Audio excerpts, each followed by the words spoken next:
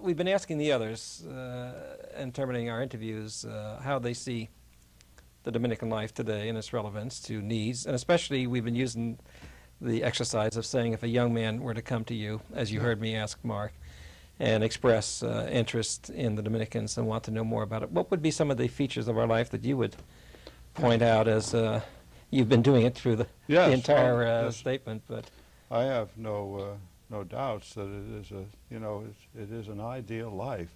Now, of course, I address it from the side of the person who has been almost exclusively in intellectual pursuits ever since my ordination. I think my young dad year, I was a curate during the summer at St. Vincent Ferrers in New York, and I've never had any parish duty since then, and I've never been on the retreat band, I've never been in missions and things like that. As a teacher, you're called on for special occasion preaching and things like that. But I don't think that my remarks would be that I'd be able to do justice to the variety of Dominican life. And of course, I've never been in the foreign missions, and I've not been able to visit them. For anyone who would be seriously interested in the intellectual life, I think I can say that if they wanted to commit their life to the order, that the order would amply repay the time they would give to it, and that they would have opportunities that are unequaled any place, in any other order. Now, when I say that, I've done a lot of work on the Jesuits recently. I spent a fair amount of time visiting with them and working in their archives because of my work on the Galileo thing. I do think we have a very different spirit from the members of the Society of Jesus, although they have a marvelous tradition in scholarship too, and I won't want to underplay it. What we do have, though, which I find is distinctive, we have the ability to live a community life, to share facilities, particularly in this house, to have an excellent library, to have a chapel, a refectory, where some of my colleagues who have visited me here who are not Catholics say, my goodness, he said, how can you have all of your needs taken care of, it is quality and you of don't life. have to do anything, he said, and of course they know nothing about the spiritual life. That's right. The advantage of the liturgy, That's right. the choral office. Now, I have all my life been in houses of studies. For many, that would be regarded as a penance, and in some ways it is, because we're not the best off, as far as possessions, although in this house we do extremely well now, I think. But you do have contact with young people who are extremely idealistic, well-motivated. My experience, in recent years, fine prayers, much more, I think, contemplatively oriented than we were. We were very task-oriented when we first came into the order. And we did it all, but we did it without a sense of getting a lot out of our prayer life, whereas I think our students nowadays are very conscious of how important their prayer life is. And the ambience here, I think we have a beautiful liturgy, varied, suited to the needs of the day. So there's no aspect of a person's life that would be neglected or that would be deficient. If you do have to have a certain affective life, which is given in prayer. That's right. The needs of the body have to be taken care of, the needs of the mind, certainly. And there is a desperate need. The thing that I've talked with the Master of the Order about this, he said, Gus, we don't have to worry about the next year or two, because those things are pretty much under control. And we don't have to worry about the very long run, because we won't be around to do anything to influence it. But we do have to be worried about what's going to happen within the next 10 or 20 years. And we know that there is that a gap is going to open up, and there is a serious need for people who realize that there is a good thing here, and there will be opportunities for them.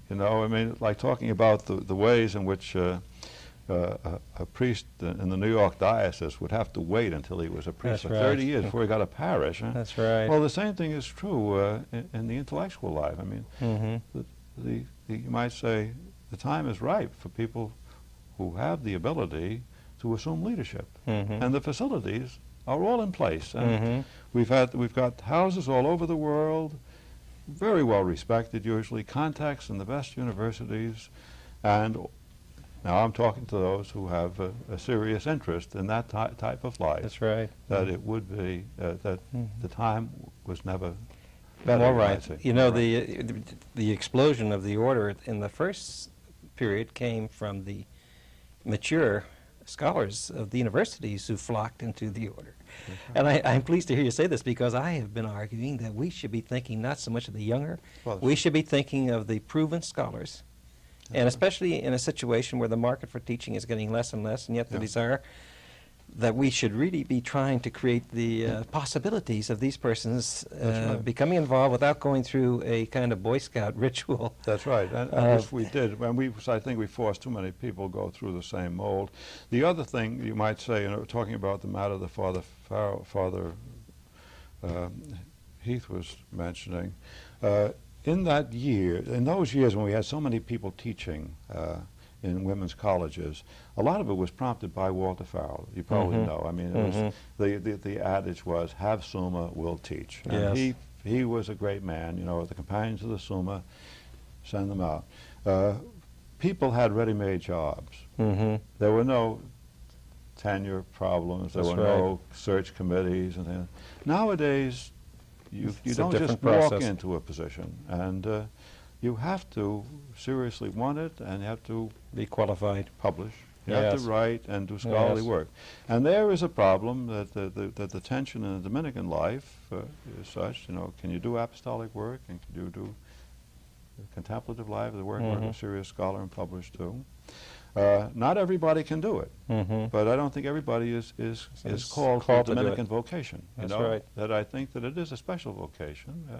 It's one that calls for people who are some, supermen to a degree. And I don't think that we should enter the marketplace and say, well, this life is for anyone. No, it isn't. Oh, no. It's a disaster if you do for yourself.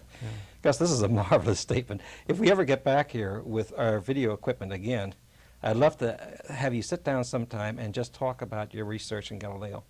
You would have the most marvelous hour and a half tape for people to listen to and the rest. So we're going to have that in the back of our agenda, because that really triggers me when you start to go into that. And there's so many other things we'd love to go into too, but we have to liberate you now.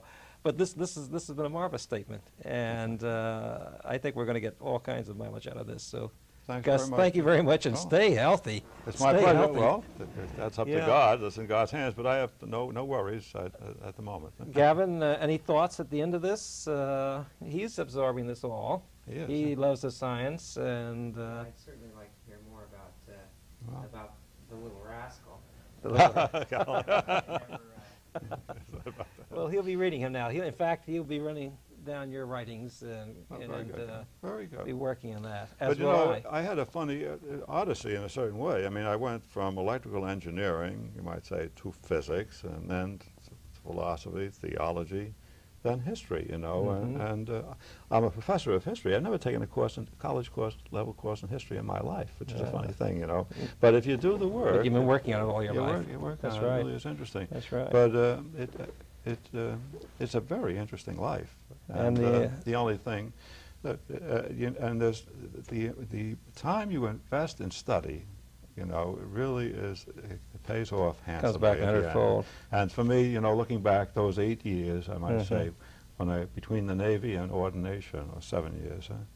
Priceless. I think and so. laying the foundation. Now, it's taken a long time for it to mature and to find the platform where it would be usable. And that, of course, that is the problem in our present day, how you market what you do. That's right. But you can look back and realize if that foundation were not there, it would be a different Gus Wallace doing something in this area, but not in the same way. Gus, stay healthy. Thank you.